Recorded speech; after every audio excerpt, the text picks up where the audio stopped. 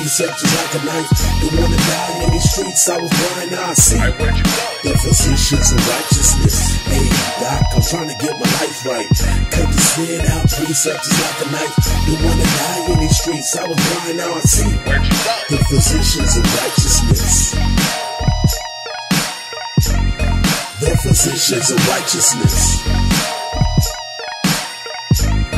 The physicians of righteousness. The physicians of righteousness. The physicians of righteousness.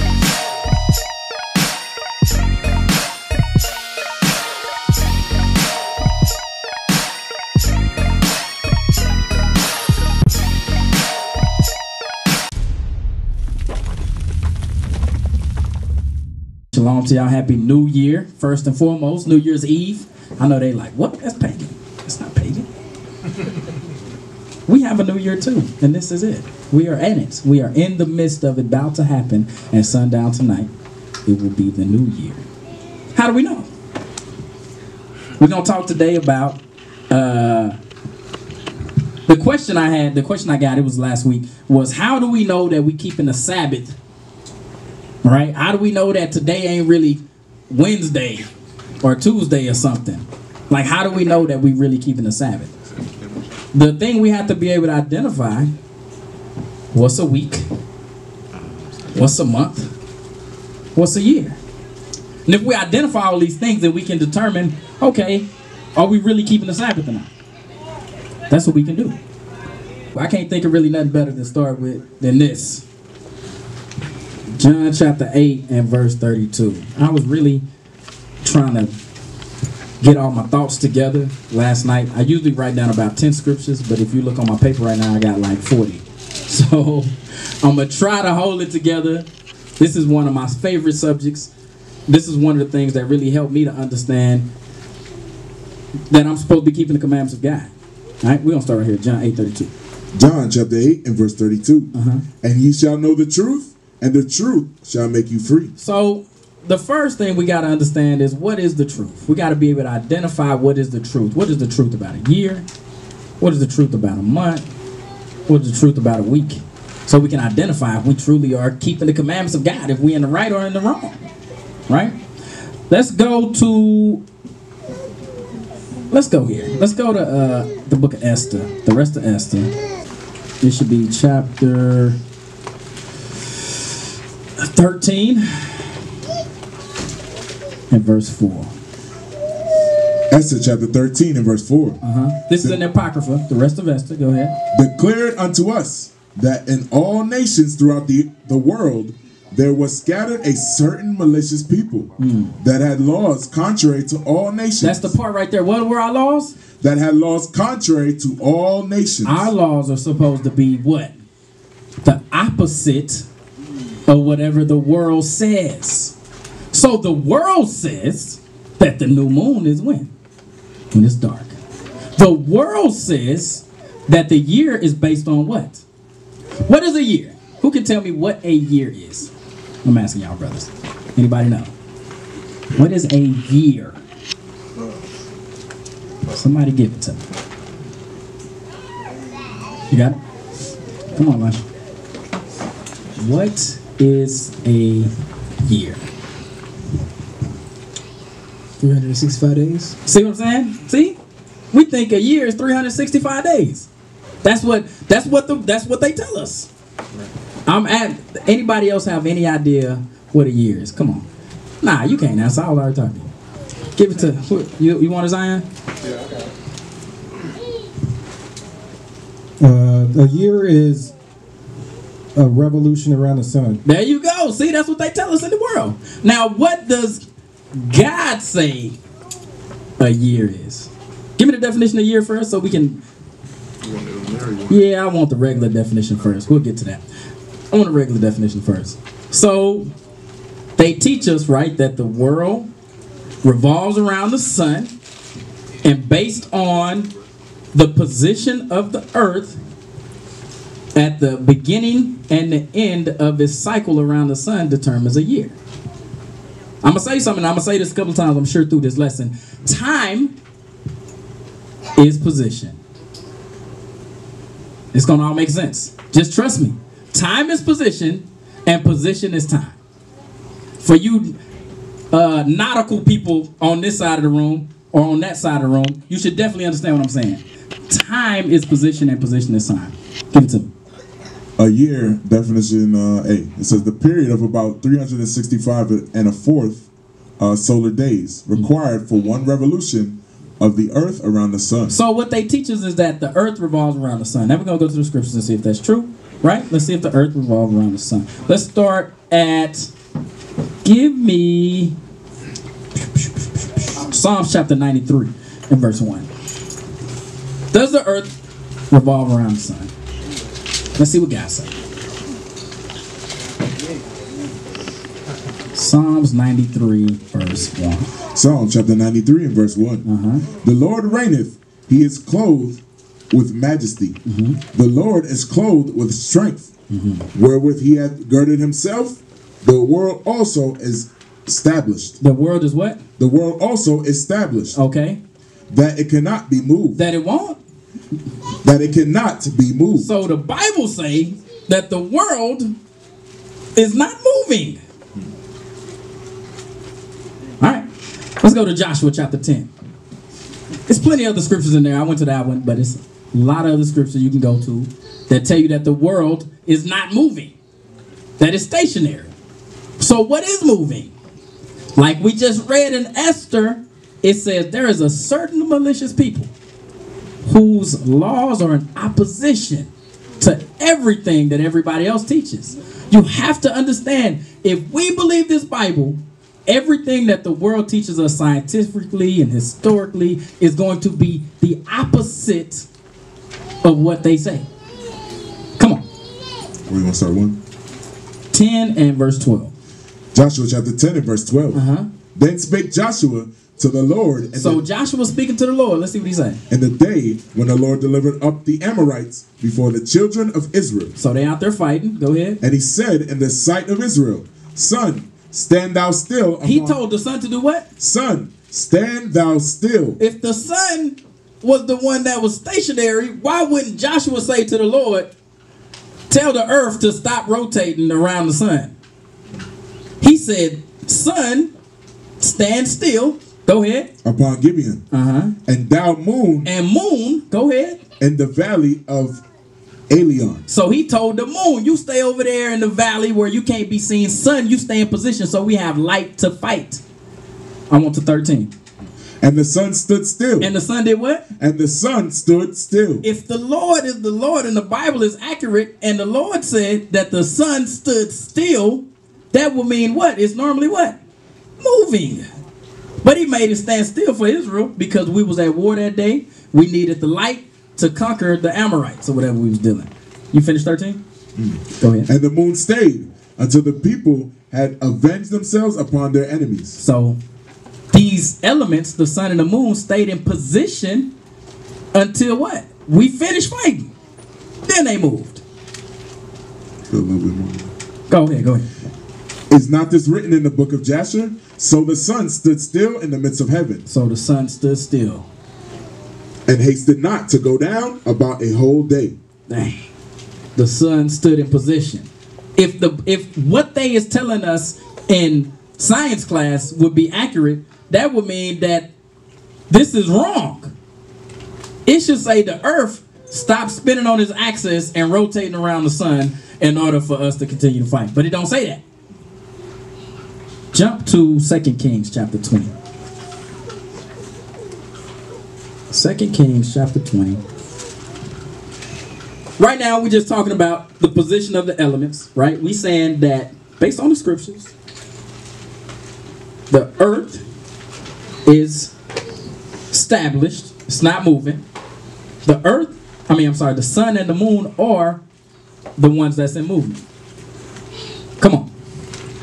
2 Kings chapter 20 and verse 9. 2 Kings chapter 20 and verse 9. And Isaiah said, this sign shalt thou have of the Lord. So King Hezekiah is asking for a sign from the Lord, right? He's talking to Isaiah, right? He said, show me a sign. Go ahead.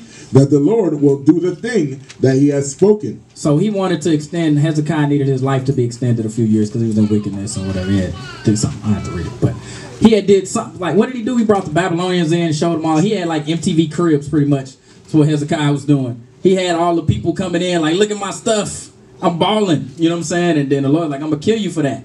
So the Lord forgave him, and he's like, well, show me a sign that the Lord forgave me.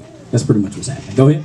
Shall the shadow go forward 10 degrees? So he said the shadow. So what you have to recognize, right, is that even back here, during the time of the kings, we use these elements, the sun and the moon, in order to determine time and position. Read it again. Watch what he say. Shall the shadow go forward 10 degrees? So he said the shadow of the sun. I don't know if y'all did that experiment when y'all was kids, where you create like a sundial. You put a plate, you get a plate, and you put a pencil in the middle of it, and you see the where the position of the sun is. You can determine what time it is. You never did? I did that when I was a kid. You know what I'm saying? Go ahead, read that again. Shall the shadow go forward 10 degrees? So he said, will the time move ahead 10 degrees? Go ahead. Or go back 10 degrees? Now, what? He said the sun can go backwards 10 degrees. He said, which one do you want? Which sign would be best for you to know that the God is going to do the thing that he said he's going to do for you? He said, should it go forward 10 degrees or back 10 degrees? If the sun goes forward 10 degrees, time moving ahead, would that really be a sign? Not really, because that's kind of normal. That's a normal occurrence. Let's see what Hezekiah say. Come on. And Hezekiah answered, it is a light thing for the shadow to go down 10 said, degrees. That's normal. I see the sun going forward 10 degrees all the time. Go ahead. Nay, but let the shadow return backward 10 degrees. He said, make time go backwards. Can you do that? Let's see what he say. And Isaiah the prophet cried unto the Lord. So he spoke to the Lord. Go ahead. And he brought the shadow 10 degrees He backward. brought the sun back 10 degrees. Why wouldn't he say, Earth, don't rotate 10 degrees and not move the reverse backwards? He said the sun itself, that's what cast the shadow. He said the sun moved backwards 10 degrees. Again, the point that I'm making, y'all stay with me, I'm sorry, is that the elements that we see in the sky, the sun and the moon and the stars, those are the things that's in movement, not the earth. All right? Like we read in Esther, our laws and what we teach is in direct opposition to what everybody else says. Go to Romans chapter 3. Watch this. Romans 3 and 1. We're going to jump right back into position is time and time is position. We're going to get right back into that. Well, give me a second. Romans 3. Romans chapter 3 and verse 1.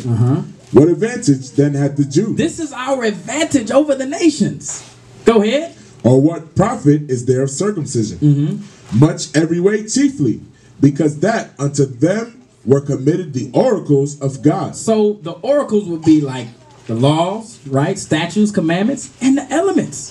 Those things are committed to us. You think it's 12 months in a year because just random? No, the Lord loved us. It's 12 months because it's 12 tribes. It's all related to us. This whole planet, everything that it is today is related to you, men and women that keep the commandments of God. Keep reading. For what if some did not believe? Shall their unbelief make the faith of God without effect? God forbid. Yea, let God be true, but every man a liar. So he said, let the stuff that you read in the Bible be accurate. Where it said that the elements were moving, that's what's accurate. And the things that they say in your science class are inaccurate. Let God be true. Go ahead. As it is written. As it is written. God is true as it is written. That's what's true. This is what is true. What they teach you about the other way that is rotating, that's untrue.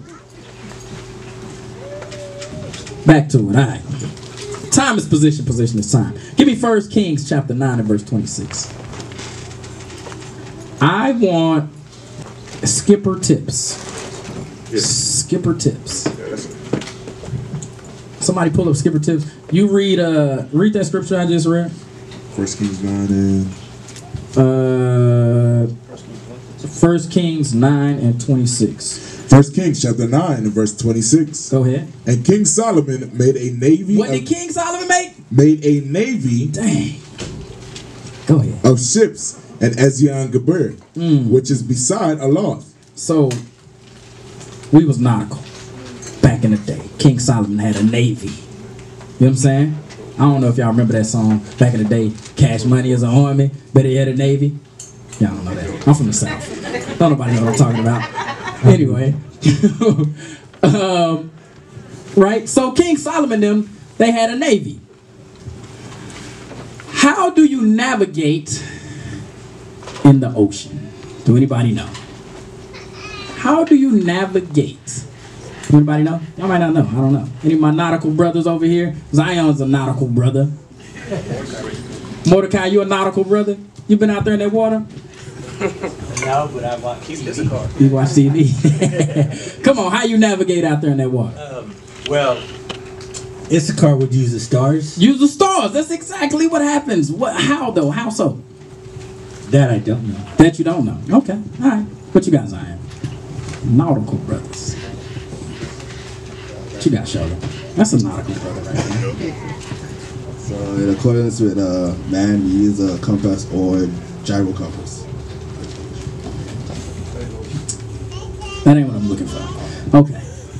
What you got, Zion? So Samuel wants something. Let Samuel get something. By the northern star. There you go. There you go. That's exactly what happens, right? So go to Genesis 1:14. That's what you was gonna say, Zion? Oh, okay. That's exactly what happens, right? They do something called shooting stars, right? They line up their eyes with like the North Star, and they can determine how to position themselves and where they at. That's what King Solomon and his navy did. They think that this stuff that we see out here today is like new. Nah, man. We was navigating. We had a navy. We already had all that stuff before. Come on. Genesis chapter 1 and verse 14. And God said, let there be lights in the firmament. God said, let it be what? Let there be lights in the firmament of the heavens. So the lights in the firmaments of heaven was what? The sun and the moon and the stars. Right? These were lights. Come on. To divide the day from the night. And let them be for signs and for seasons and for days and years. So how you determine what a year is based off of these lights, right? But should it be the sun or the moon? That's the question we're going to get to. Go ahead. And let them be for lights in the firmament of the heaven, to give light upon the earth. And it was so. So this is going into, go ahead, finish. And God made two great lights. He made two, how many lights? Made two great lights. Two great lights, go ahead. The great light to rule the day. That's the sun. And the lesser light to rule the night. What did he call the moon again? And the lesser light to rule the night. You got to understand that the moon, right? When it was fresh out the package. You know what I'm saying? The newest moon ever in Genesis was what again? And the lesser light to rule the night. So again, I know Bishop went over this thoroughly. You know what I'm saying? But he tells you right here that the moon was a light, right? Go ahead. Keep going. He made the stars also. He made the stars also. So you got to understand, when you out there in the middle of that water, right, what happens is some stars are brighter than other stars. The North Star is what they use to navigate. Time is position and position is time. I want where it says, hold on. Where it says in chart navigation. So what you have, nautical brothers, some nautical brothers, you have charts, right? Charts. All right, so what you would do is, this is what I did, and again, I was everywhere when I was out there, right? I would go up there and learn how to plot. I know how to plot. I literally did that. I know how to plot position. I literally did that. And it came to my mind as I was learning it, what was being said. It was tripping me out. Watch. In chart navigation, start right there. In chart navigation, use the scales on the right or left side to find latitude. These scales are broken down into degrees. So the position, right, is broken down into degrees. Like we read in Kings, it said what? That the sun moved back what? 10 degrees. Watch what it say. Come on. Into degrees, minutes. What? Degrees and minutes. Time is position. Degrees is minutes. Go ahead. And tenths of a minute. And tenths of a minute. Go ahead. Or degrees, minutes, and seconds. 1 degree of latitude equals 60 minutes. Dang. 1 minute of latitude equals 60 seconds. You gotta understand, when you're looking at these time zones that we live in a Western time zone. That is directly what? Related to your position. Time is position, position is time. Keep going. If your chart shows degrees, minutes, and seconds, change the seconds into tenths of a minute. When navigating, it's much easier to work with degrees, minutes, and tenths. To do this, divide the number of seconds by 6. Follow these 2 examples. That's all I want. So this thing, I thought this thing was heavy because it was showing you how, when you go out there, how you plot your position. You have to understand, based on the latitude and the longitude, what position you are, and then you break it down into minutes and seconds. Some of you nautical brothers might know. You go down there and then they say, well, what's Zulu time? But y'all say it, you know what I'm saying, and never think about what you actually saying. I know some of that might go over some of y'all here, but it's okay. Nautical brothers know what I'm talking about. Let's go back. Go back to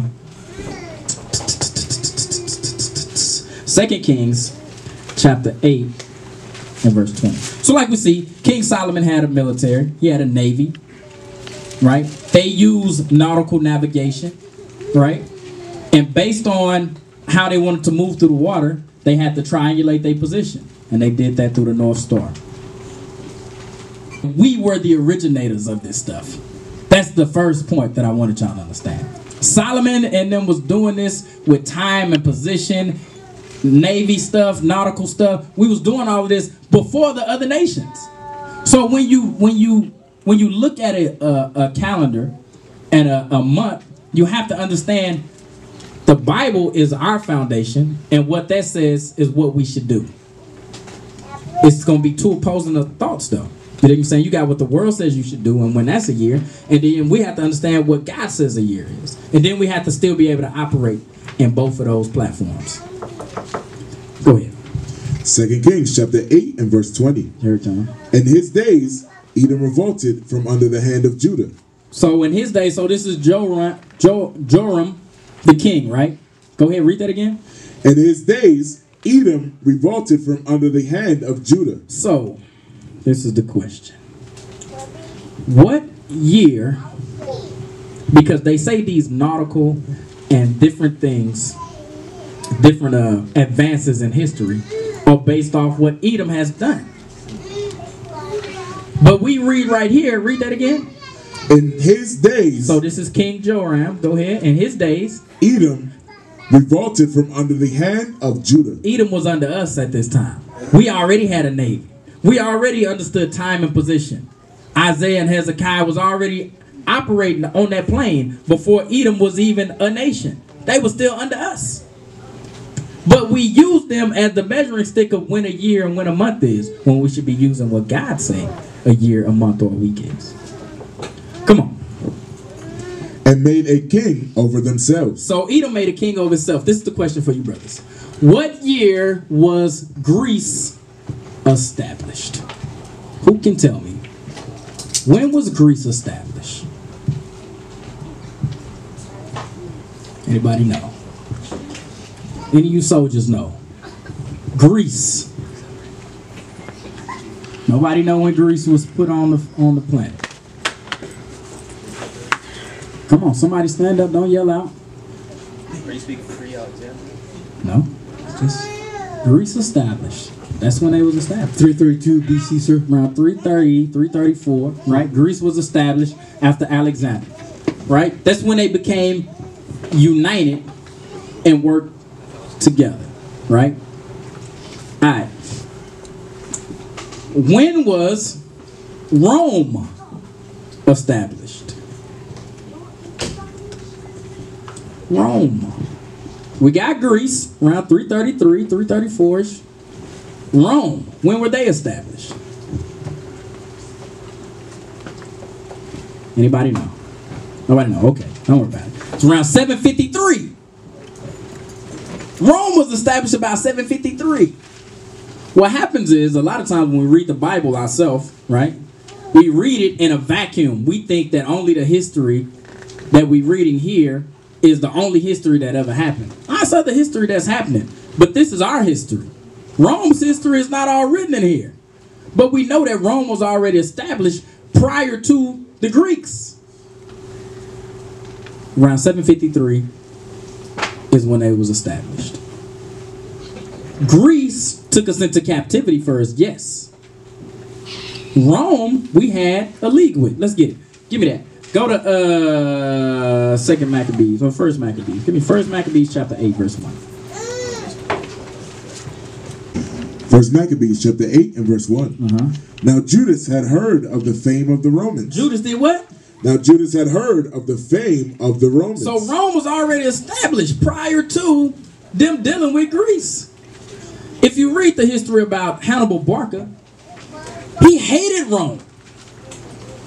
So he went and joined in unison with the Greeks. Keep going. That they were mighty and valiant men, and such as would lovingly accept all that joined themselves unto them. So they had policies in place that if you joined with them, they wouldn't fight against you. Rome already had policies in place prior to Greece even coming on the scene. Come on. And make a league of amity with them, with all that came unto them. And that they were men of great valor. It was told him also of their wars and noble acts, which they had done amongst the Galatians. So they already had wars, right? They was fighting against who? The Galatians, which would make reference to who? The Northern Kingdom. Some brothers that was in the Northern Kingdom. The Romans was fighting against them. And then when you read about the Northern Kingdom, like Barca and them, they was against Rome, but they was pro-Greek. Southern Kingdom was against Greek and pro-Rome. That's how the history always is. When you read the history in Kings, it was the same way, right? We was pro-Syrian. Southern Kingdom was pro-Syrians. Northern Kingdom was pro-Assyria. Right? Am I right? Right. That's exactly what happened. Did I say it right, though? Yeah. Yeah, because the Syrians went in and defeated the Northern Kingdom, right? So we sent them over there. The Southern Kingdom was like, we don't like them, send them over there. Y'all go fight the Northern Kingdom. It's the same thing happening here.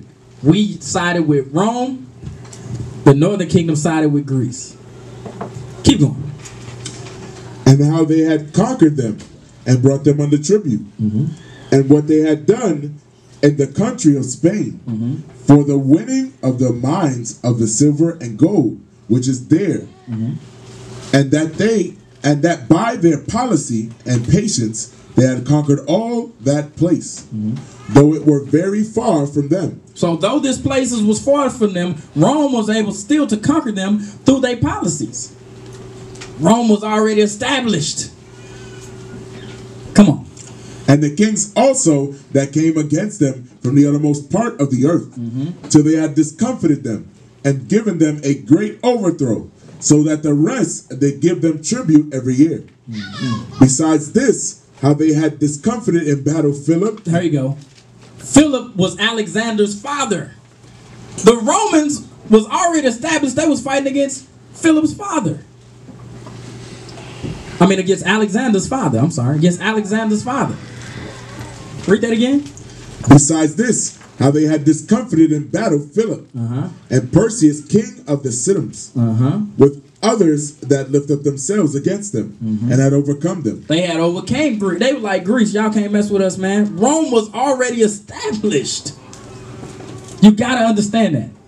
A lot of times when we read in history, we think, oh, we read the Greek history, then we read the Greek captivity, then we read the Roman captivity, and we make it like, well, Rome never existed before they put us in captivity. Now they had been around hundreds of years before that. That's the point I'm trying to make. Last one. Go ahead.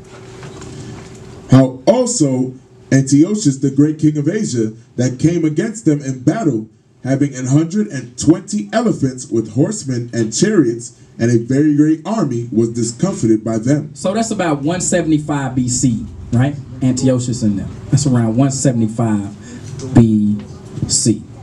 Keep going. and how they took him alive, and covenanted that he and such as reigned after him should pay great tribute, and give hostages, and that which was agreed upon. They said, look, y'all got to give us some money and some hostages or it's curtains for Antiochus. When you read the beginning of First Maccabees, it tell you that Antiochus was a prisoner. Prisoner to Rome. How's he going to be a prisoner to Rome if Rome wasn't already in existence? They was already around before Greece. What does this have to do with a year and a month and a week? It does, I promise you. It's going to all connect. I'm going to bring it all together. Alright. Where I want to go next? Where are my notes at? Hold on. Let me stick on my notes. Now, we go into John chapter 11 and verse 47. So we see that Rome was already established. Rome was already established. When did Christ walk the earth? What year was it? Anybody know? Was it 30 AD? Around 30 AD, right? No. I mean, around. Yeah, he was born around 0, right? No. Around 30? Yeah. Around 30. Okay, around 30. Born around 30. All right, let's go to this. Go to Revelation chapter 19, verse 16. We're going to come right back. You got to understand, prior to Christ living, right, how they would measure time and years would be based off of the king, right? Whatever king was in power, it would be year 15 of King Perseus of something, I don't know. You know what I'm saying? That's how they would measure time, based off of the king, right? Give me that, Revelation 19:16. Revelation chapter 19 and verse 16. And he had on his vesture and on his thigh a name written, King of Kings. King of Kings. Why would he be called King of Kings? Because now the whole shift of the time scale is shifted to Christ. That's what's happening. When they say King of Kings, it's saying all time is now dictated on the year that Christ came. That's what it's saying. Y'all follow me? So it's no more year 15 of King Alexander or something. You know what I'm saying? It's now we at 2016 after the death of Christ. Because he is significant to everything that's happening forward as far as time. Jump back to John chapter 11:47. I'm sorry. John chapter 11 and verse 47. Then gathered the chief priests and the Pharisees a council and said, What do we? For this man doth many miracles. If we let him thus alone, all men will believe on him. And the Romans and shall... who? And the Romans. And the Romans. And the Romans. Go ahead. Shall come and take away both our place and nation. So, at this time when Christ is walking the scene, Rome is in charge. We are beneath Rome, right? What is that? Deuteronomy 28? Give me that right quick. Give me 28. I think it's, you know what I'm talking about? The 4. I guess so. I don't know. No. 28 and... Yeah. Give me that one. Start at 43. Watch this now. Deuteronomy chapter 28 and verse 43. The stranger that is within thee. The stranger which was within thee. When we just read before during the time of Solomon and Joram, who was within us? Who was in subjection to us? Esau, right? Edom. They was in subjection to us. The stranger that is within us, go ahead. Shall get up above thee very high. Now they gonna set the course of time. That's what happened. When they broke off, right? Rome was established around 753, that time that we was reading about Joram. That was around 840 something, right? It was around 8 something. So like 100 years later, they established Rome. Greece broke off from Rome around 330, whatever, and they was fighting and all of that. So the strangers that was within us during the time of King Solomon and them, they got up above us. And now we were reading John 11:47. What does it say? Rome can come take our land away. Well, how does that happen? Because they got up above us according to the curses. Because we weren't keeping the commandments of God. What does this have to do with time? Got a lot to do with time. I'm going to get to it. I'm going to get to that too. Let's go to John 11:47 again.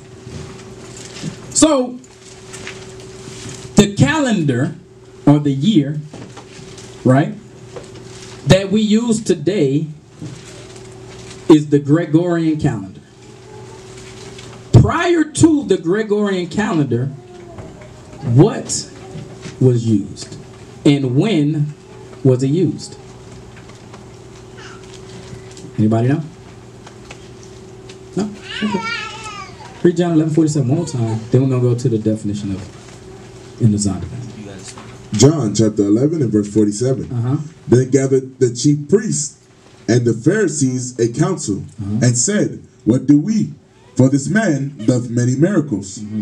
If we let him thus alone, all men will believe on him.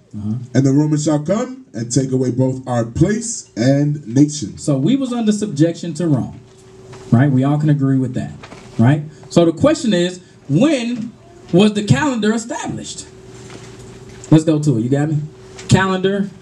I want where it say in 46.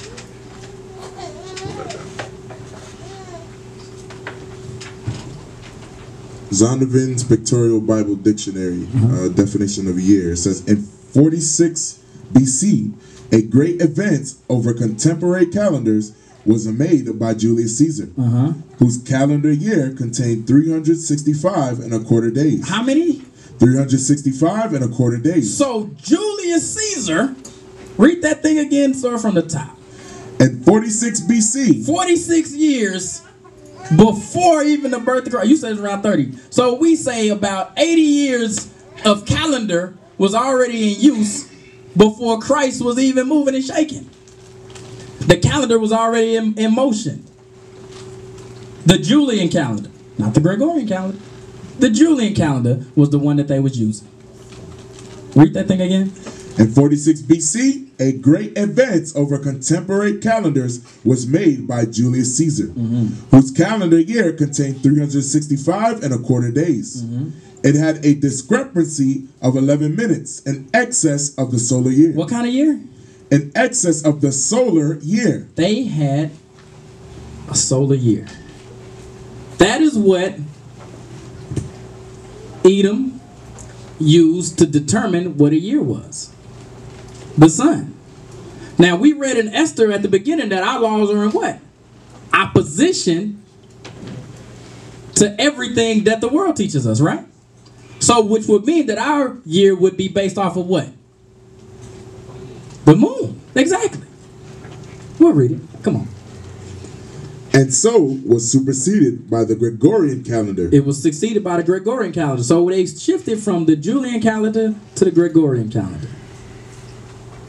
So since they shifted, that means that now we're not keeping the weeks right no more. We don't. Everything's off, right? Because they shifted the calendar. We'll figure that out. Come on, keep going. In AD 1582. So 1,582 years later, they shifted to a different calendar, the Gregorian calendar. But prior to that, when Christ walked the scene, they used the Julian calendar. Okay, we'll stop there. Go back to the Bible. Give me Luke chapter 4, verse 16.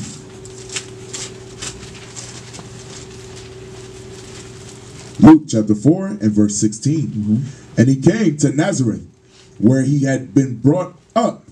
And as his custom was... As his custom was, is what Christ did. His customs, go ahead. He went into the synagogue on the Sabbath day. On what day? On the Sabbath day. So Christ kept the Sabbath. The calendar was already in place. So he could look at the time and say, well, the calendar say the day of the Sabbath, therefore I'm going to go into the synagogue. Go ahead. And stood up for to read. Jump to Matthew chapter 28, verse 1.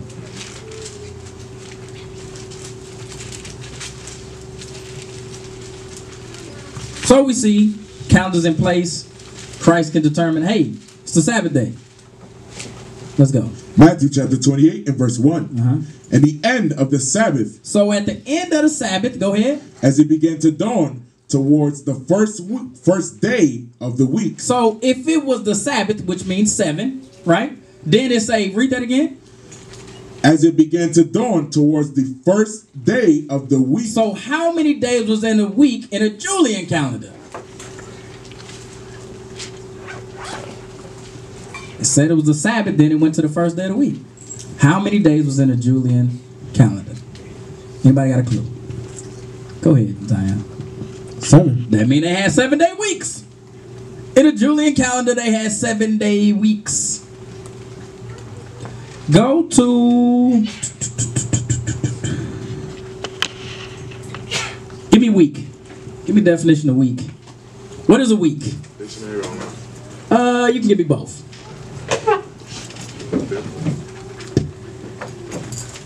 The question is, how do we know that since they shifted from the Julian calendar to the Gregorian calendar, how do we know if we even really keeping the Sabbath holy?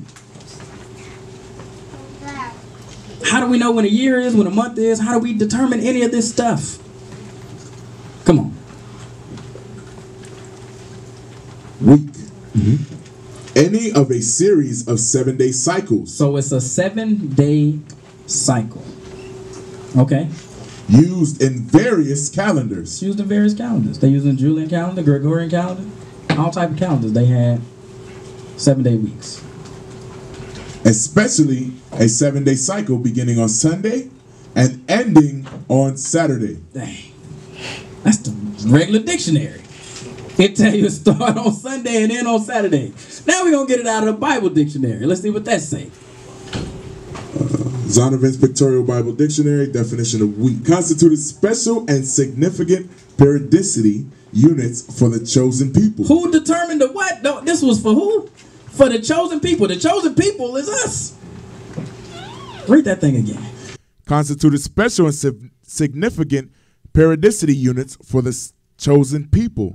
The 7-day week is of Semitic origin. The what? The 7-day week is what? The 7-day week is of Semitic origin. That's us.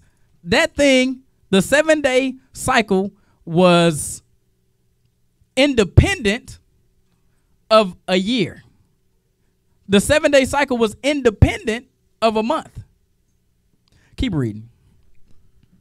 The 7-day week is of Semitic origin, but reckoned from various reference points. The Babylonians and the who? The Babylonians. The Babylonians and Assyrians bound their weeks to the lunar cycle. So you have to understand, if you're saying that your week starts based off of the moon, what is that? A Babylonian custom. We read the scriptures and it say that our laws are supposed to be in opposition to what everybody else says. That's a Babylonian custom to base your weeks off of the moon. So any Israelite camps out there that's doing that, I hope y'all hear me. Read that part one more time. The Babylonians and Assyrians bound their weeks to the lunar cycle. So we never bound our weeks to the lunar cycle. Our weeks were independent of the moon or the sun. Go to Genesis 1 again. Start at 14. Start at verse 1. Genesis chapter 1 and verse 1. In the beginning, God created the heaven and the earth. And the earth was without form and void. Jump down to verse 4. Verse 4.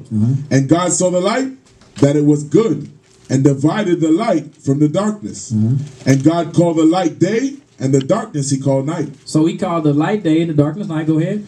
And the evening and the morning were the first day. So the first day of the week, was it determined off of the sun and the moon? Is the sun and moon created yet? No. Let's jump to verse 14. Verse 14. And God said, let there be lights in the firmament of the heaven to divide the day from the night. Okay. And let them be for signs and for seasons and for days and years. So, stop. Read verse 3. Verse 3. Just stay with me. I want to make sure we clear this up. Read verse 3. And God said, let there be light. And there was light. So that light right there, if that's not the sun or the moon, what is that? Can anybody give me a precept and tell me what that is? If that's not the sun and the moon, because we just read in verse 14, he created the sun and the moon on the 4th day. So what is this light? He created 2 suns? Can anybody tell me, anybody got a precept, what is this light? You got something, Eli? Come on, Eli.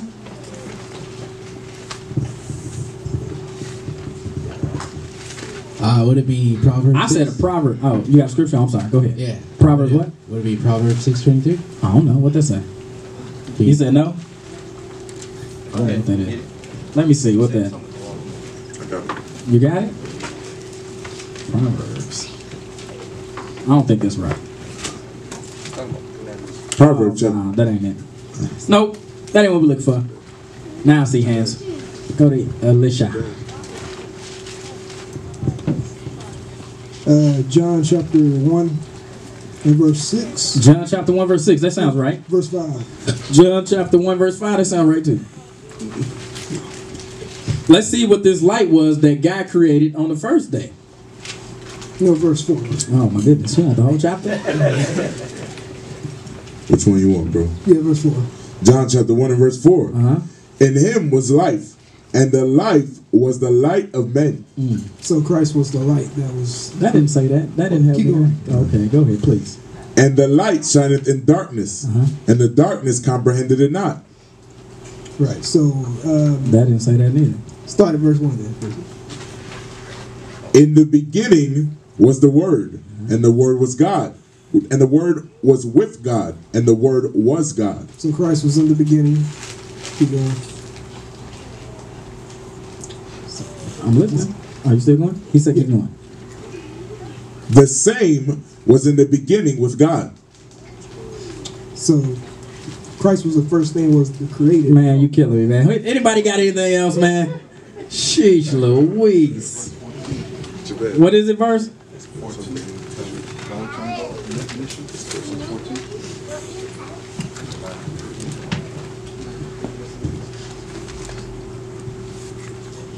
Somebody got something.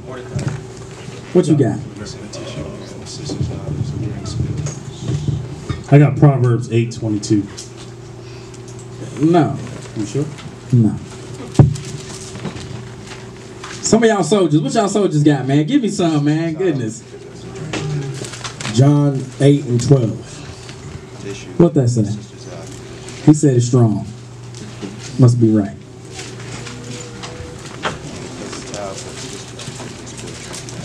Goodness. Yeah, that's right. John 8 and 12. John chapter 8 and verse 12. Then spake Jesus again unto them, saying, I am the light of the world. He that followeth me shall not walk in darkness. So there you go. So that light that was created in Genesis 1 and 3 was Christ. Give me Revelations 22 and what's the one I like? 16? Give me Revelation 22 and 16. Revelation chapter 22 and verse 16. I, Jesus, have sent mine angel to testify unto you these things in the churches. I am the root and the offspring of David. He's the root and offspring of David. That's what Christ is. And the bright and morning star. That bright morning star, that first light that was created, that was Christ in Genesis 1 and 3. When you read Genesis 1 and 14, and he said he created light, that's making reference to the sun and the moon and the stars. Why did I go there? I don't know why you went there, but you can go there because we're talking about oppositions. Oh, yes.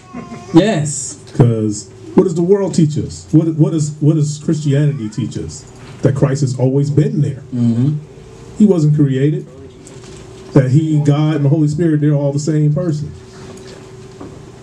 But the scriptures teach us just the opposite of what they're trying to tell us. That's why I was going there. I was going there to show that the 7-day cycle was independent of the sun and the moon. That's why I was going there. Go back to Genesis 1:14 again. That's why I was going there. Genesis chapter 1 and verse 14. Yes. And God said, let there be lights in the firmament of the heaven to divide the day from the night. And let them be for signs and for seasons and for days and years. So you use these things to determine days and years. Go ahead. And let them be for lights in the firmament of the heaven, to give light upon the earth. And it was so. And God made two great lights, the great light to rule the day, and the lesser light to rule the night. Again, the lesser light was the moon, right? Go ahead. He made the stars also. And God set them in the firmament of the heaven, to give light upon the earth, and to rule over the day and over the night, and to divide the light from the darkness. And God saw that it was good. Keep going. And the evening and the morning were the fourth day. So we see that the sun and the moon was not created until the fourth day.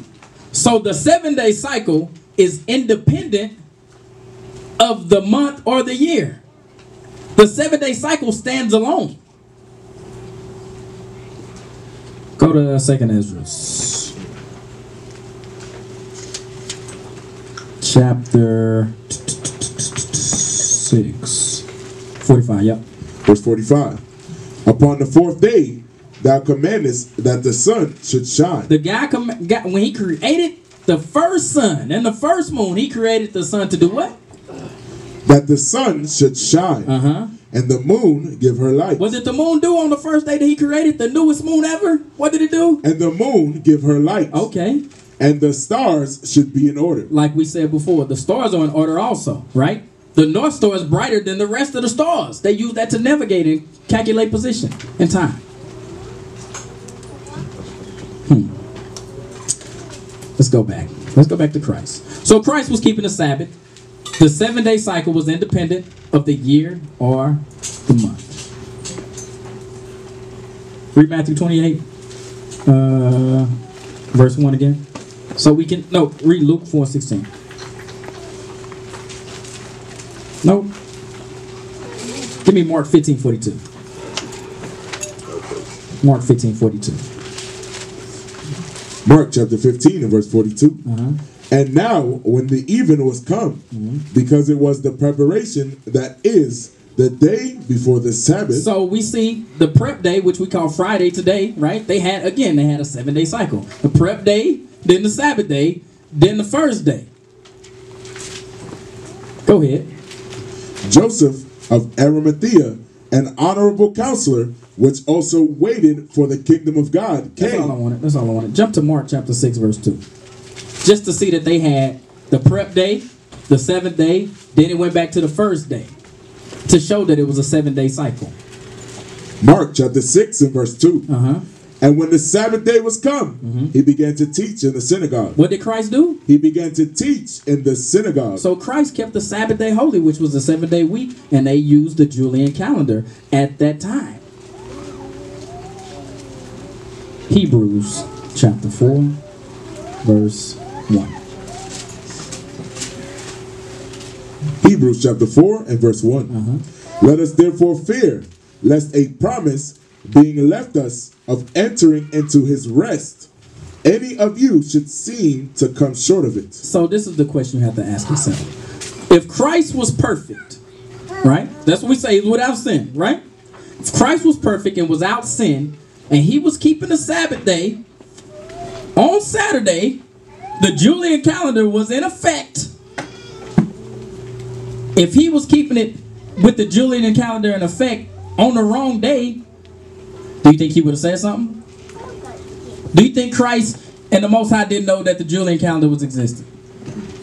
Do you think that Christ and the Most High didn't know the Gregorian calendar was going to be existing?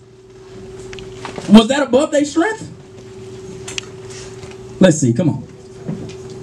Verse 2. For unto us was the gospel preached, as well as unto thee. But the word preached did not profit them, not being mixed with faith in them that heard it. Because we tend to think that the Julian or the Gregorian calendar is beyond the reach of the Most High. Come on. For we which have believed do enter into rest, as he said. So if we truly believe, because the thing you got to recognize, right, when people give you these questions sometimes, like how you know you're actually keeping the Sabbath day, it ain't no way you can really pull them out of that belief. Like they gone. Just let them go. All right, well, that's what you believe. Hey, you know what I'm saying? We'll keep the Sabbath on Tuesday if that's what you think it is. Good luck. You know what I'm saying? Come on. as I have sworn in my wrath, if they shall enter into my rest, although the works were finished from the foundation of the world. For he spake in a certain place of the seventh day. He spake what?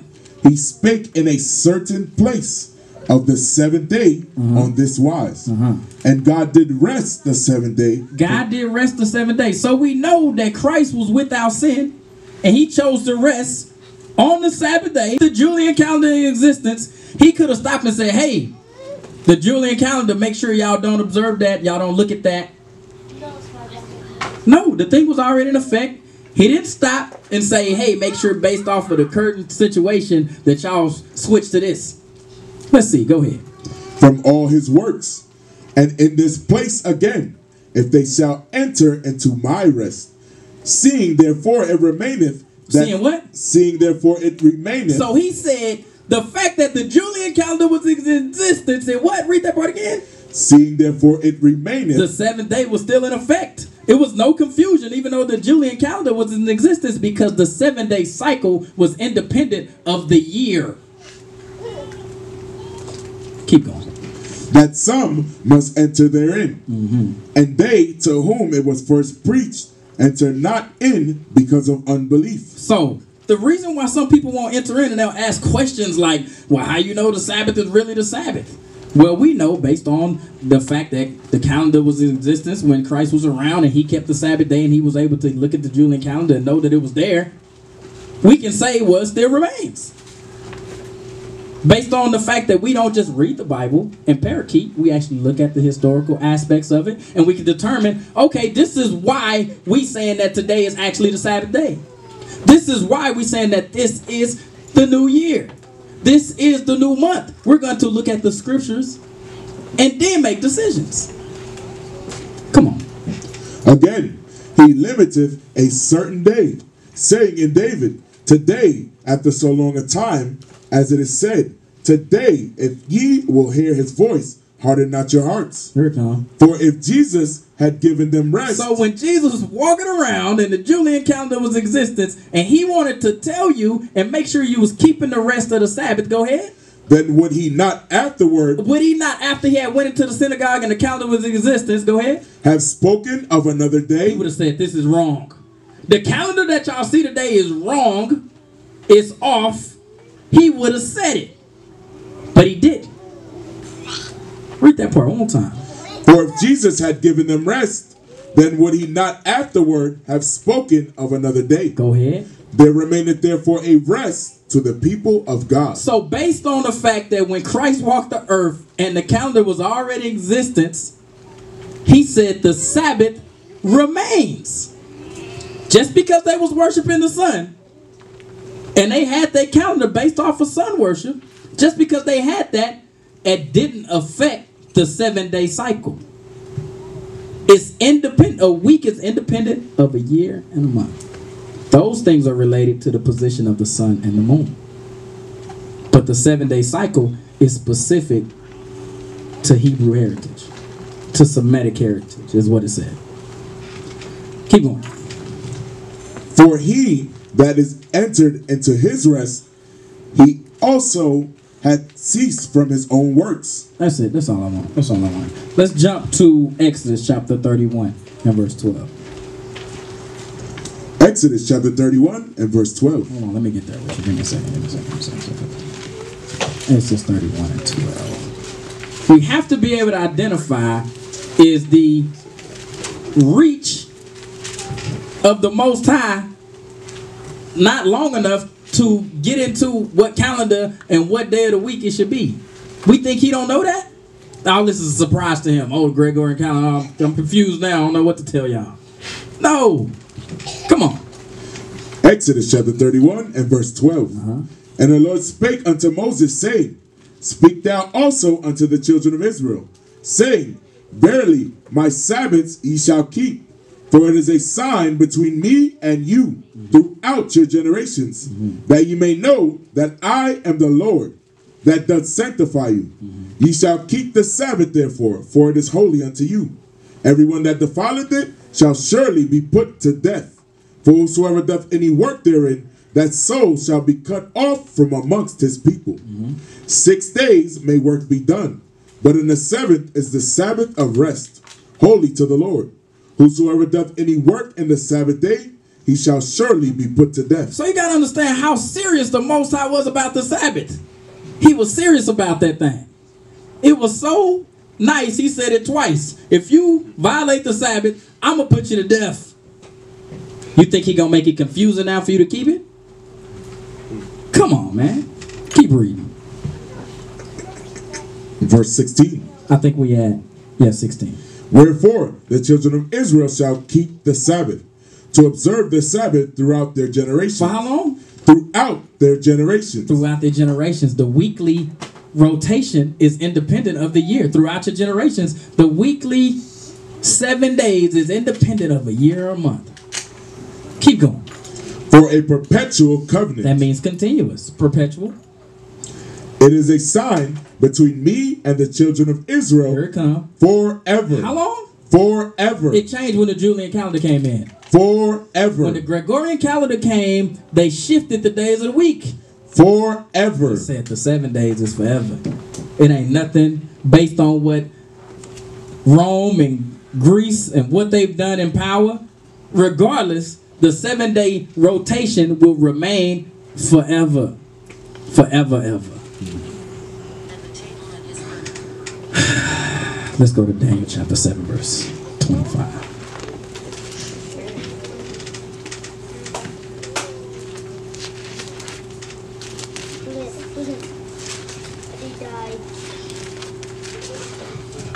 Daniel chapter 7 and verse 25.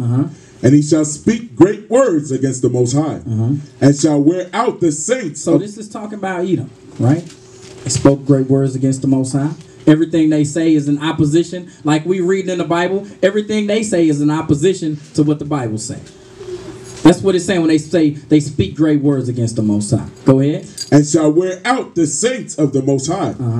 And think to change times. Think to change the time. How did they change the time? Did that mean they changed the 7-day cycle? No. What changed? We'll answer it. Go ahead. And laws. And they shall be given into his hand. That's what happened, right? It was given into their hand to determine the time. And how we determine what time it is. It was given into the other nations. But that it was independent of the 7-day cycle. Let's jump to Exodus again. Chapter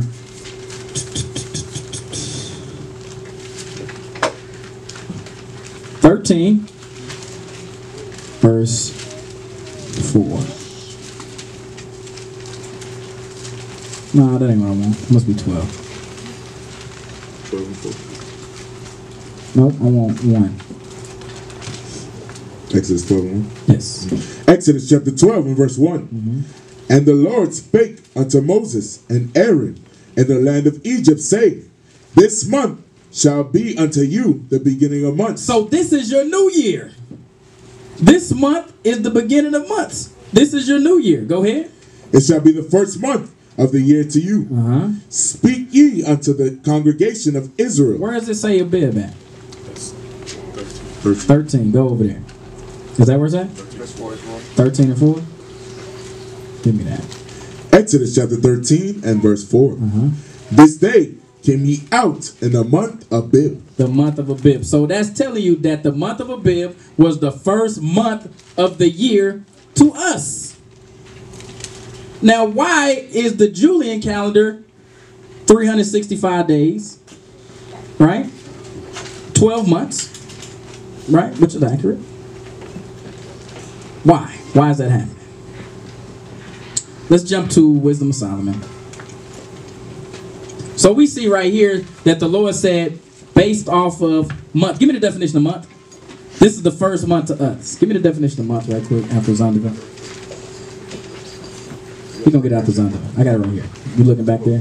You want it? It's right here. You want out the Zondervan? Yeah. Okay. You can give it to me over there too. You can give me the regular month too. Give me both. Month. Definition 1, it says, a measure of time corresponding nearly to the period of the moon's revolution. So a month is determined off the moon's changing, right? From dark to light to light to dark, right? That's how you determine a month. And amounting approximately 4 weeks or 30 days. This amount approximately 4 weeks or 30 days. This is approximate. Why? Because sometimes the moon shift early. Sometimes the moon shift sooner or later. Let's go back. Give me the Zondervan month. Where you want to start? From the At the top, yeah. This is at the Zondervan. It says Bible months, dictionary. Yeah. in effect, is a synonym for moon. So synonym means the same thing, right? Month is a synonym for moon. Ancient people seemingly universally worship the moon and measure time by it. What do we do with the moon?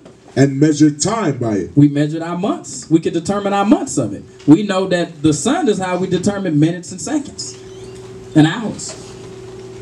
Go ahead. Probably because of its conspicuousness and regular occurrence. What does conspicuousness mean? It's clearly able to be seen. Sorry. It's clearly able to be seen. That's what conspicuousness means. Because it was clearly able to be seen. You could clearly identify it and say, oh, it's this week. It's this day of the week. Go ahead. The Arabic word for moon means the measurer. And the Egyptian moon god, Thoth, was the god of measure. Even apostate Jews at times worship the moon along with other heavenly bodies. Here we go. Moon was synonymous with month in common parlance in Moses' day. Later, when the responsibility of making the calendar was... Dang, so Moses them had a calendar all the way back there. But we used what to determine how many months it was? The moon. They use the sun. We're going to see it. Give me Wisdom of Solomon. All right, come on. Wisdom of Solomon, chapter 18, and verse 1. Okay. Nevertheless, thy saints had a very great light, whose voice they hearing and not seeing their shape, because they also had not suffered the same things, they counted them happy. So, this is going to us coming out of the land of Egypt, right? Go ahead.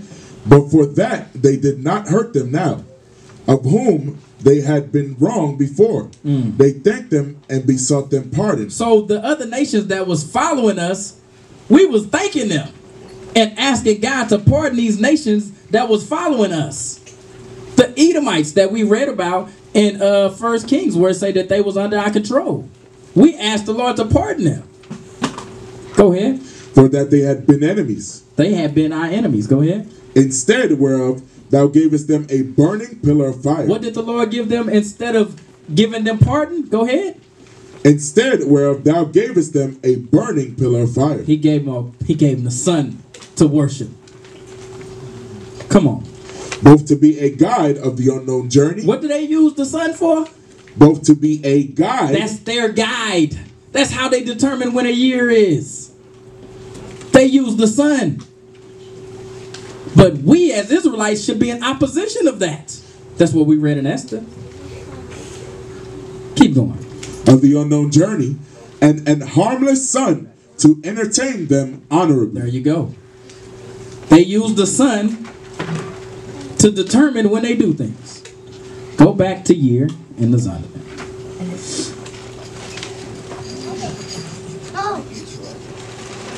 Nah, I didn't write that down. Would you want that?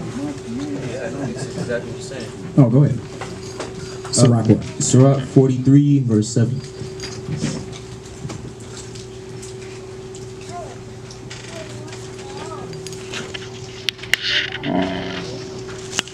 Sirach chapter 43 and verse 7. From the moon is the sign of feast, a light that decreaseth in her perfection. Right, so the moon is a sign. That's how we tell time, right? Read. The month is called after her name.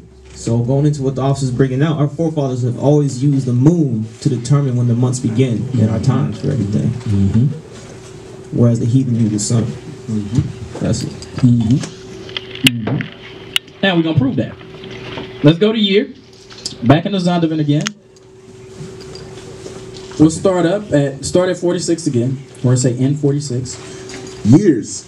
In 46 BC, a great advance over contemporary calendars was made by Julius Caesar. So they thought they made a great advance, even though we already had been having calendars in 12 months. Go ahead. Whose calendar year contained 365 and a quarter days. And had a discrepancy of 11 minutes. It was wrong. It was wrong 11 minutes, what they determined. 11 minutes wrong from what is the question. It's going to tell you. Come on. In excess of the solar year. In excess of the solar year. So how do you think they determine what a solar year is? But the sun is solar. But I'm saying based on what, though? How do they determine it? We're going to see it. Come on.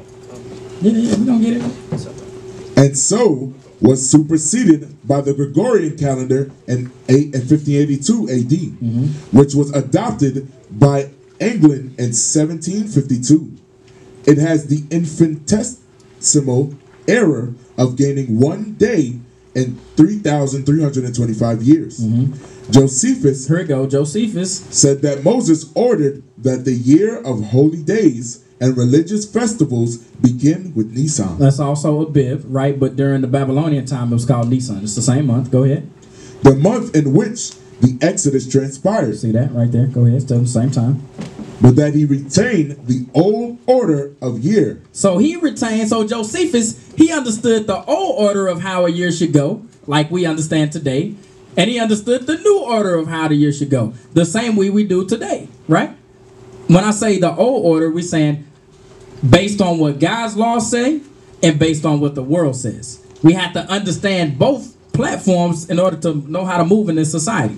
That's what Josephus, he had the same problem. He couldn't keep none of the high holy days if he was basing it off of their year. So he had to understand how to keep the high holy days based on what God said. And then whatever the world was doing as far as taxes or fiscal year or whatever it was, he had to understand how their year worked because they was under subjection to Rome. Keep going. For buying and selling. See, he used the old way, the old calendar, Moses' calendar, in order to determine when the high holy days was, when it was okay to buy and sell. Go ahead. And secular affairs. So in secular affairs, he said, well, he had to understand the Romans calendar in order to know when he had to pay his taxes. Go ahead. This observation has been confirmed by critical study and subsequent Jewish custom of keeping both a sacred and a civil year. That's what we're doing today. We know that the new year is starting tonight at sundown. But the world says that the new year started when? In January. But if we're not aware of both, if we're not aware of when this world, when the secular calendar is in play, if we're not aware of that, you don't pay your taxes on time, see what happens. You know what I'm saying? So you got to be aware of both. Go ahead. Feasts and fasts were intricately woven into the lunar solar system. What did we use? Intricately woven into the lunar solar sacred year. That's what we use. The lunar year, which would be based off the new moon. That's how we determine what a year was. But Julian calendar was based off the solar year. The thing you have to understand is that is of no effect on a 7-day cycle. Those things are independent of each other. Keep going. 3 great historic feasts were instituted by Moses. The Feast of Unleavened Bread. That's Passover. That's coming up. The Feast of Harvest. That's Pentecost. And the Feast of Ingathering. That's the Feast of Tabernacles. Right? Jump down to where it say beginning. Beginning in the month Nisan or Abib, the sacred holidays of feast and fast came in the following order. On the 14th of Nisan, the first month, the Passover was observed in preparation for the following week's festival. And where you at? Where you at? In the middle Where of it say beginning in the month? I missed something. Read that again. Beginning in the month of Nisan. Beginning in the month Nisan or Abib. So it's telling you that that's the Babylonian word. And then that was the Egyptian word, I think. Oh no, Abib, that was our word. Abib was ours, right? Nisan was the Babylonian term. Go ahead. The sacred holidays of feast and fast came in the following order. So the sacred holidays. So when it says sacred, it's making reference to what? Based off the moon, we determined 14 days after the new moon that it was the Passover. That's what it's saying. Keep going. On the 14th of Nisan, the first month, the Passover was observed in preparation. I don't want all that. Jump down to Christian Easter. Christian Easter, fulfilling the Passover, is reckoned on solar lunar cycles. So we know that Easter ain't got nothing to do with the Bible, right? I'm going to read this right quick. This out the Vines. Matter of fact, you read it, JDL. Hand this to JDL for me. Easter.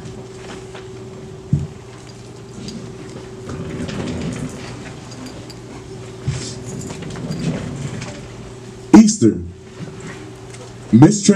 Pascha mistranslated Easter in Acts 12 and 4. KJV denotes the Passover. The phrase after the Passover signifies after the whole festival was at an end. The term Easter is not of Christian origin. So read that part again. The term Easter is not of Christian origin. Okay. It is another form of Astarte, one of the titles of the Chaldean goddess, the Queen of Heaven. Here it comes. The festival of Pasch, held by Christians in post-apostolic times, was a continuation of the Jewish feast, but was not instituted by Christ. Christ never instituted Easter. He never said, oh, let's celebrate Easter. He never said that. Go ahead. Nor was it connected with Lent. From this Pasch, the pagan festival. The what? The pagan festival. It tell you right here, Easter was a pagan festival. Go ahead. Of Easter was quite distinct and was introduced into the apostate Western religion as part of the attempt to adapt pagan festivals to Christianity. That's why they created Easter. It was part of an attempt to adapt pagan festivals into Easter. What does that have to do with a calendar or a year? Everything. Got everything to do with a calendar or a year. We're going to get back to it. Come on. Go back to that Zondervan one more time. Start from Christian? Yep. Christian Easter, fulfilling the Passover, is reckoned on solar lunar cycles. They determine their feast days or their pagan days based off of what? The solar cycle. That's how they determine when Easter is. Read it again. Christian Easter, fulfilling the Passover, is reckoned on solar lunar cycles, coming on the first full moon on or after the vernal equinox. That's what they determine it off. The vernal equinox. The vernal equinox. Go back to that, go to the wiki. Which one? I want, let's start with Gregorian. The calendar? Yeah. You want to start from the top? Yeah. So we're going to talk about what the Gregorian calendar is. Go ahead. Because that's the calendar that we have in play today, right? So we see that Christ had the Julian calendar, right? It was in existence for about 80 years when he was walking. And we got the Gregorian calendar today. Go ahead. The Gregorian calendar is internationally the most widely used civil calendar. It is named after Pope Gregory the 13th, who introduced it in October 1582. Okay, jump down to... Yeah, just jump down to the next part. It was a refinement to the Julian calendar. It was a refinement to the Julian calendar. They said, hey, remember like we read before, it said it was like 11 minutes off. Right? Go ahead. Involving an approximately 0.002% correction in the length of the calendar year. The motivation for the reform was to stop the drift of the calendar with respect to the equinoxes and solstices. What was the purpose of them putting that calendar in effect? The motivation for the reform was to stop the drift of the calendar with respect to the equinoxes. To the equinoxes, which we just determined was what? Easter. The equinox is Easter. Go ahead. And solstices. Solstice is what? Christmas. So they changed the calendar so they can line it up with Christmas and Easter.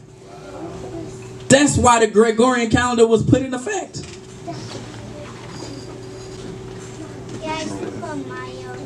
Just go back and then roll down to weeks. It should be like, there you go. Start at the top. In conjunction with the system of months, there is a system of weeks. A physical or electronic calendar provides conversion from a given date to the weekday and shows multiple dates for a given weekday and month. Calculating the day of the week is not very simple because of the irregularities in the Gregorian system. When the Gregorian calendar was adopted by each country, the weekly cycle continued uninterrupted. Read that part again. What happened with the weekly cycle? The weekly cycle continued uninterrupted. So the day that Christ kept the Sabbath day was not now shifted when they shifted to the Gregorian calendar. It said it continued uninterrupted. Just because they put the new calendar in place, they didn't say, oh, now it went from like Tuesday to Friday. It continued uninterrupted. Watch, keep going. For example, in the case of the few countries that adopted the Reformed calendar on the date proposed by Gregory XIII for the calendar's adoption, Friday, October 15th, 1582, the preceding date was Thursday, October 4th. What happened? They put 10 days in place to correct the 11-minute offshoot that was happening with their equinox and their solstice, which was to celebrate Easter and Christmas, right? They just went from Thursday to Friday, even though they added 10 days to correct the offshoot. Because by the time that the Julian calendar came into play in 1582, they was 11 days off of the equinox. So they had to add 10 days to get back on schedule so they could worship the sun on the right day that they was worshiping. But did the 7 days switch? Give me that calendar. So you can see what happened. So we can see the shift. Yes, that's it. Blow it up big. Make it a little bigger if you can.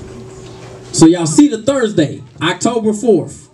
When they put the Gregorian calendar into play, it just went from Thursday to Friday. They didn't shift the weekly cycle now. They just added 10 days to line it up so they could worship on Easter, their pagan Easter holidays. So they could worship on Christmas. That's all they did. They never shifted the weekly cycle. That is independent of the moon and the year. Come on, let's go back. Daniel 7:25 again.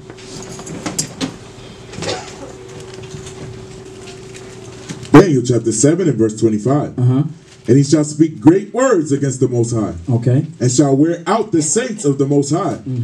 And think to change times and laws. So the time was shifted, like we just see. So they can line it up with the days that they want to worship the sun on. That's all that happened. Give me that picture of time zones. Yeah, the map. And let's go to Galatians 4:26. So, we understand, right? I hope you understand, right? Months are determined by the moon and the cycle of that, right? The current system that we live on today, the Gregorian calendar, determine a year based off of the sun, right? And the equinox and solstice.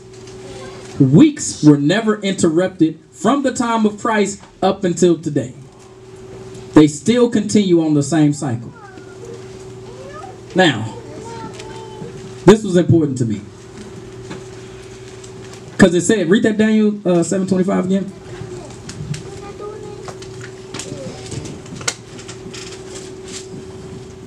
Daniel chapter 7 and verse 25. And he shall speak great words against the Most High. Okay. And shall wear out the saints of the Most High. Okay. And think to change times and laws. So when it say think to change times and laws, I'm telling you that time is directly relative to position. So if you look at 0, right? What you have on 0 is what you call, that's the beginning of time to them, right? And time zones. So at 0, what's in the middle? Smack dab in the middle of is what? The UK. So they base all time off the position of the UK. Give me Galatians 4:26. Which would be in opposition. You see the 0? Over a little bit to the right. There you go. Scroll down that 0. See that? UK is snap dab in the middle of that. So they base all time based off the position of the UK, which is in opposition of what the Bible say. Let's see. Give me Galatians 4:26. Because all time should be based off the position of what? Let's see. Galatians chapter 4 and verse 26.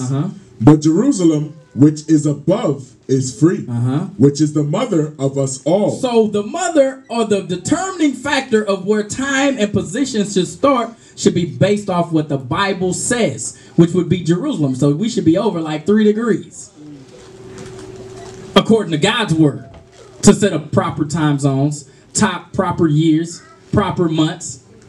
It would all shift. Go back to the rest of Esther. 13. Yes, sir. That's crazy, because that just goes to show you, no matter what Esau tries to do, man, you cannot disrupt us keeping the commandments. You can't. The Most High set it up. He set it up that way. We have to keep the commandments. All we got to do is ask the question. The Most High will make it clear for us. Man, that's crazy. Come on. Start it 4 again. Esther chapter 13 and verse 4. Declared unto us that in all nations throughout the world there was scattered a certain malicious people that had laws contrary to all nations. Our laws are supposed to be contrary. If the world says that the new moon is dark, that means that we should say what? The new moon is light. If the world says that the new year starts at the based off the position of the sun, we should say what? It's based off the moon. If we truly are keeping the commandments of God, everything we do and believe should be in opposition of what the world says. Come on. And continually despise the commandments of kings, so as the uniting of our kingdoms honorably intended by us cannot go forward. There we go. Seeing then, we understand that this people alone. We have to understand that us alone on this planet. Go ahead. It's continually forever. Come on. In opposition unto all men. That's what we're supposed to be. Continually in opposition to everything that the world says is a year, is a month, is a whatever. We're supposed to be in opposition, even in days. Right? They say the day started at the rising of the sun. We say it started when? At the moon. We got to be in opposition on everything. That's how the Lord set it up. The scripture say, what is that? Sirach. Good is set against evil. We're supposed to be continuously set against them in everything that we do. Even in the measure of time. Shalom. This is Bishop Nathaniel of Israel United in Christ. Please subscribe to our YouTube channels. Stay up to date with our latest events, music, and classroom lessons.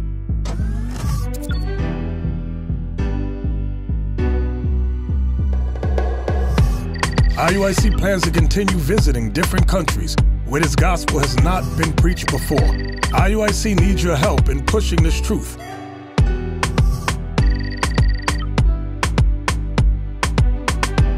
So join us, subscribe to our Instagram, Facebook, Twitter, and podcasts, and stay up to date with us.